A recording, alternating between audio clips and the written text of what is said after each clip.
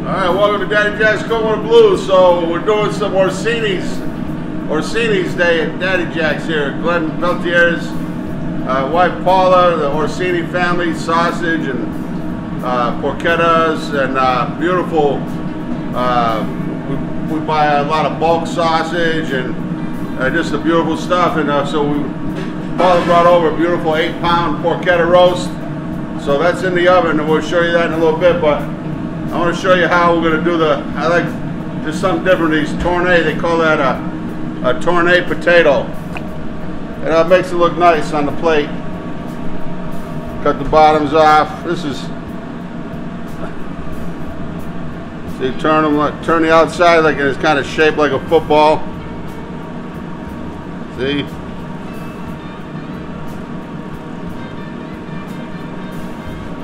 See, it's nice. We roast them off.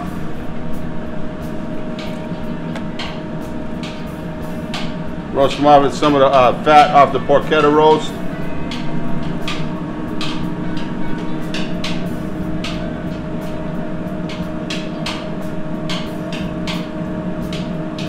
We used to do a full size, you know. I had a whole baker size potatoes. When I did my apprenticeship in Hartford at the Signature, we used to have to do 5-gallon buckets of it every night. We'd have races, you know, who could finish, same with a carrot, who could finish a case the fastest. You get real good at it after a while. You can do tournée, zucchini, carrots, yellow squash. This kind of looks a little nice on the plate.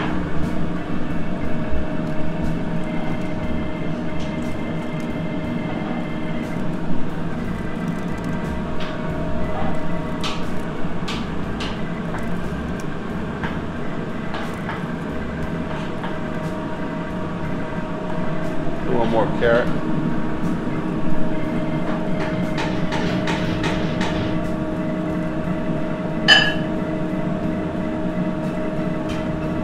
Try to use up the scraps somehow, you know. Have some potato going, so I use the potato scraps for mashed potato. That's it right there. We got one more, so we got 3 and 3. All right, we'll be right back. Got a roast here, just pulled it out of the oven. So I'm going to pull out a little bit of the pork fat. I'm going to roast our vegetables. I'm going to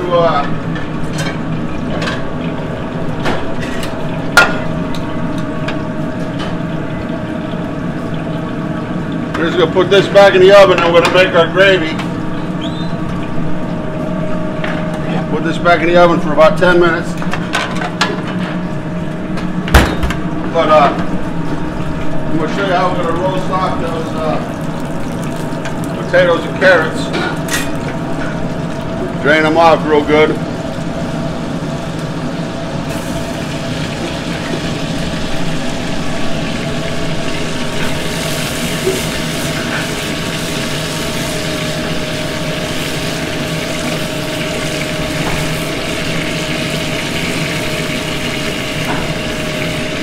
A little bit of salt, pepper.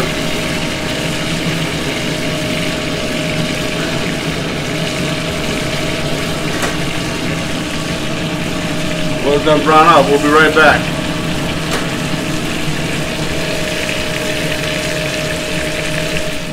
All right, so here we go. We got it browned off on one side, real nice. Nothing better than vegetables and, you know, cooked in that pork fat, I'll tell you that. I'm going to put these in the oven probably about 15-20 minutes. I like it like this. Got a nice crust on the outside and a soft, flaky potato on the inside. There we go. Alright, we'll be right back. Paula showed up just, she knows right when that porketta is ready. As Paula Orsini Peltier. That we're rapping about the old days, you know. So we're gonna pull that porketta up.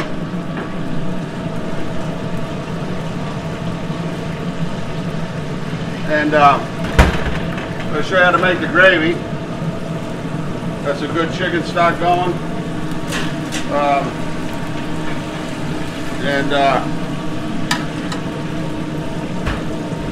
Which end do you think we ought to cut off at first? This end here or the other end? I'd say that end. Yeah? Okay.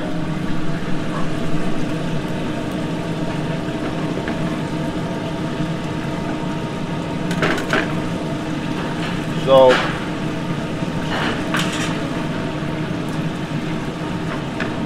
the bottle was saying, oh, when that porchetta come out of the oven on Sundays, or that rope, you know, be chewing off that rope. It's the best part. I know what you mean. So good. My sister, Heidi, she used to always pick on the roast when it come out of the oven. We get so mad, get on this. Stay away from that. So I kind of put a little bit of water and, you know, juice in the bottom still, so a little, you know, just kind of simmer it down a little bit till you know, it stops, bubbles stop. You know, you gotta pure, you know, the pure fat in it. We get just a little bit more flour.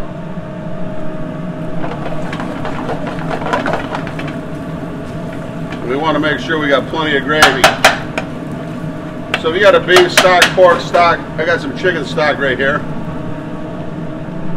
So, you know, the rule of thumb is equal parts fat and flour when you're making a roux.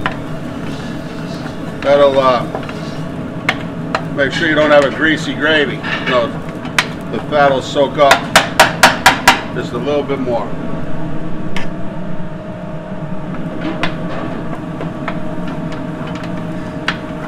Okay. I like to cook that a little bit.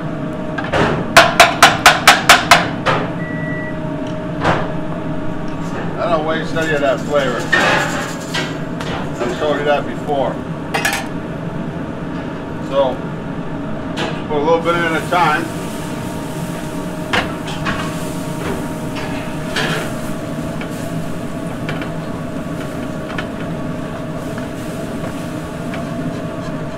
That picks up the drippings.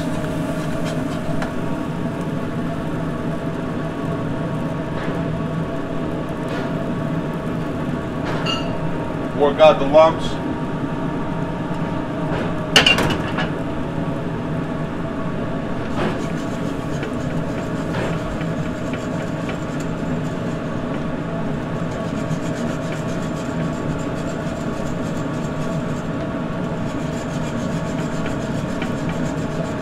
Anybody, who made the gravy in your house? Your mom?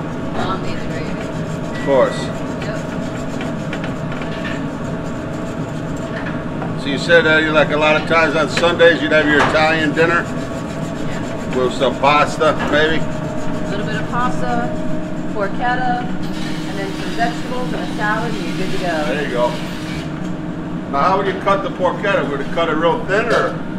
You know, all depending on the day. Yeah. Sometimes we did it real thin, but most of the time it was like a decent, you know, a good cut. So I'm just gonna add a little bit more. We call that Chateau La Pump, some water. I don't think you need any kind of liqueur, right? I mean, No. you know, you want straight gravy on this.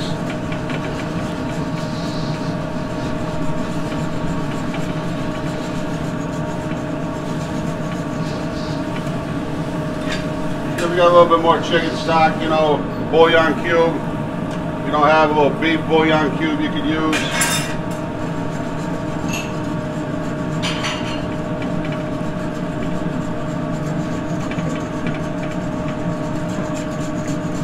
Is that about where we want it? No, that was good. Yeah? Not too thick, not too thin.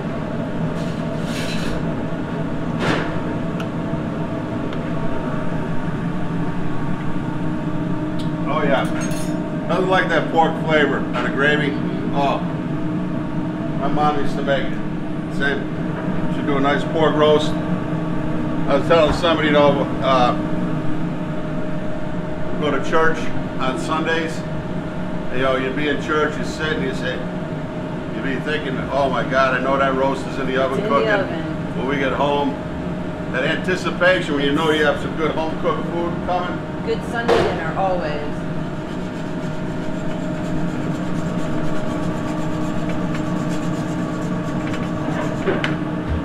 This will go just a little bit more,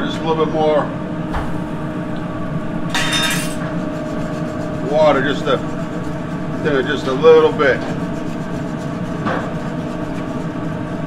Make sure scrape all those drippings off the bottom. That's where the flavor and that natural color comes from.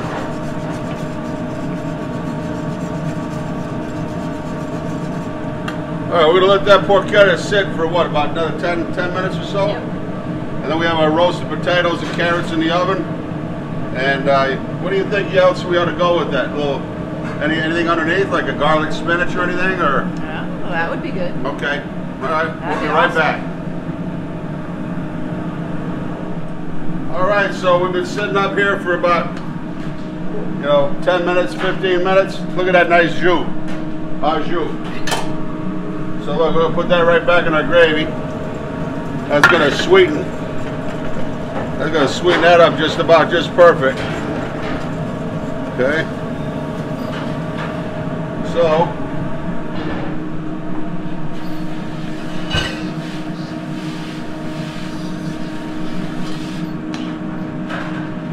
a little bit of garlic, spinaca.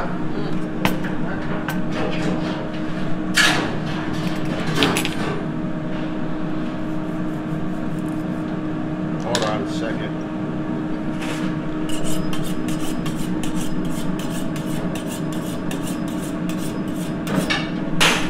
Glenn called it a machete. It's a big knife. Oh, baby. Look at that. Are you kidding me? Who do I sound like doing that? Are you kidding me? De Niro? Yeah. That's fantastic. Oh man, that smell. Now the porchetta, you got the fennel, right? Fennel and garlic. Fennel, garlic. Oh boy. No oregano. Look at it, so beautiful. Woo. Okay. So we're gonna pull out our rissolé potatoes.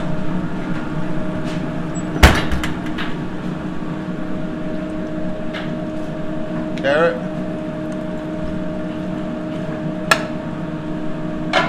All right. What do you think? Put the gravy right over the top? Why not?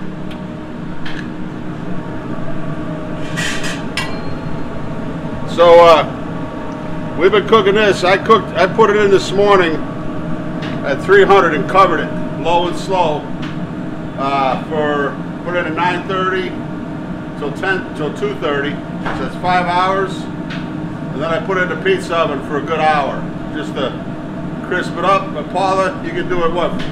At 350? 350, a couple hours. A 4-pounder is usually a few hours long. 2 hours? So, yeah. So this... that was a big one. A 4-pounder had been how many?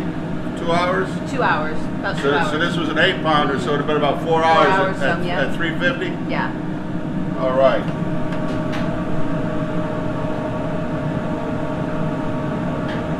Oh my goodness. Oh boy. Huh? It's like Sunday dinner, but it's only Wednesday. All right.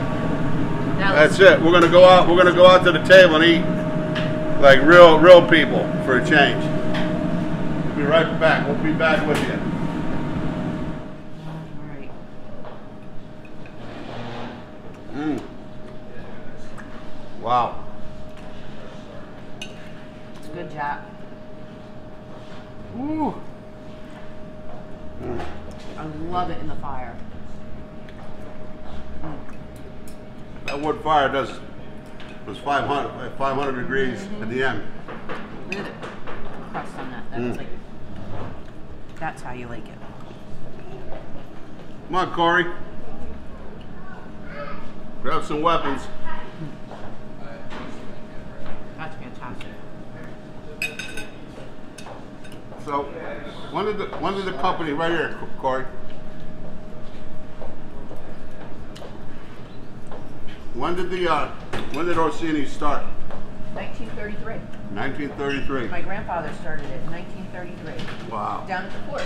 Fort Trumbull? Fort Trumbull. Fort Trumbull. And then You sticking around? I'm gonna take her back. She's gonna go back to the mom. So. Nice to see you, Brady. Hi, sweetheart. Alright, I'll see you guys later. Hi, Josh. Yeah, good to see you. Fort Trumbull now, that was the part of that eminent domain. Yep. Yep. Fort Trumbull was the big Italian section for how many years? I mean, forever. Forever. They had all the Italian markets. Somebody said it was like at one time 4 grocery stores. Yep. My grandfather had one of the stores down there, and he helped all the people that came in from Italy and stuff like that, and helped them get settled here. So, yeah. Ambassador to people Kind coming of. over. Kind of, yes. What do you think, Corey? That's good stuff right there, man.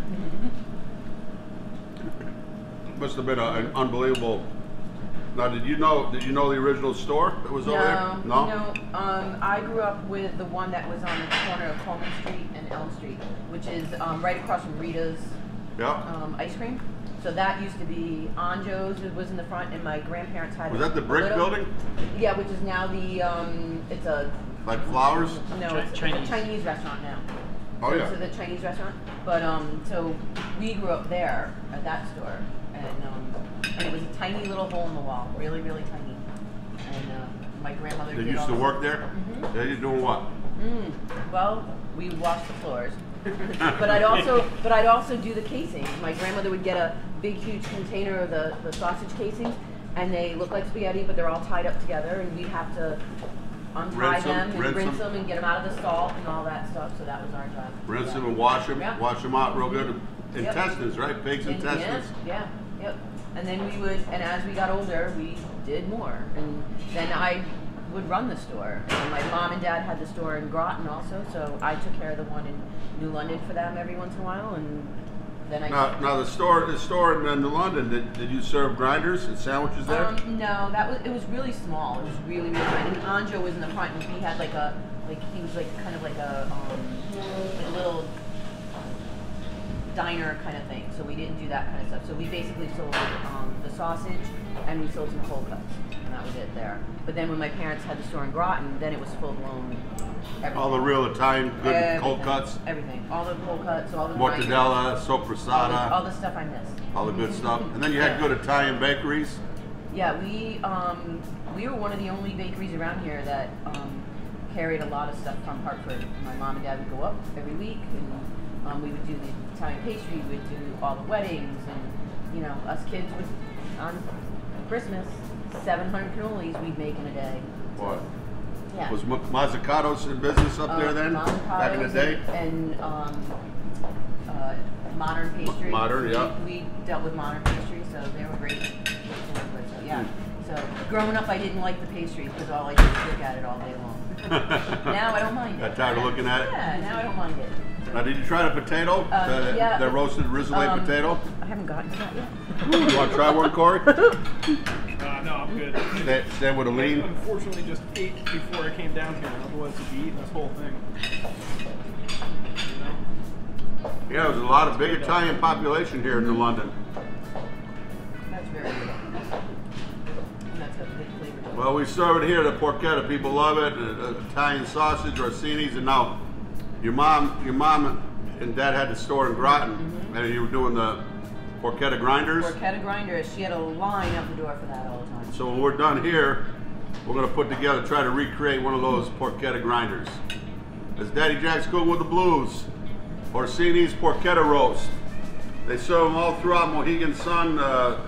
They buy them by the case loads, and can you buy porchetta in the grocery stores? You can. Yeah. The grocery stores have them. Stop and Shop. ShopRite. ShopRite. ShopRite and Tri-Town. They both carry it, or you can get it directly from me. You do any mail order? I do.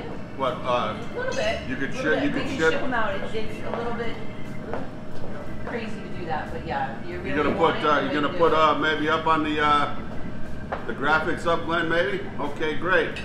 Dad Jess, go with the blues. Dad Jess, 181 Bank Street, beautiful downtown New London. Come visit. Peace. That's good.